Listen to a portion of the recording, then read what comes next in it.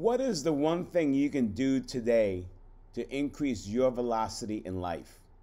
Hi, this is Ron Carr, your velocity mindset expert.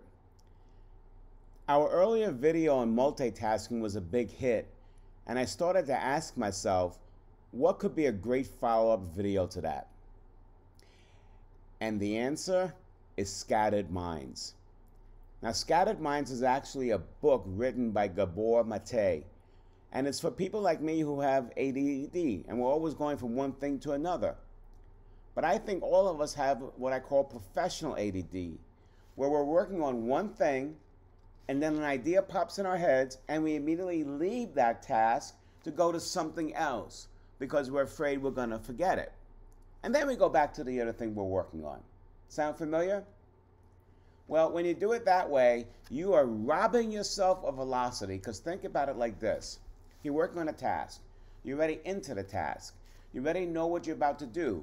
Your brain is thinking, it's humming, and you're in your creative process. And then all of a sudden, an email comes up or a phone call comes up, and you drop what you're doing to go answer the email. Then you come back to what you were doing. How much time do you have to spend to figure out where you were, to get yourself grounded again back into that task, and to make sure that you're completing it properly? My friends, that is when you rob yourself of velocity.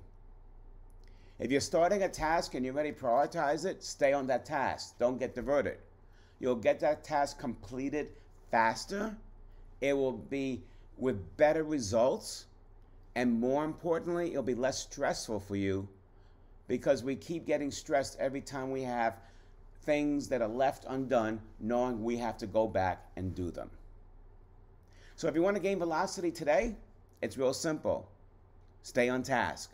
Don't get interrupted, and you'll spend less time doing things, and you will have more velocity. That's today's Velocity Mindset message.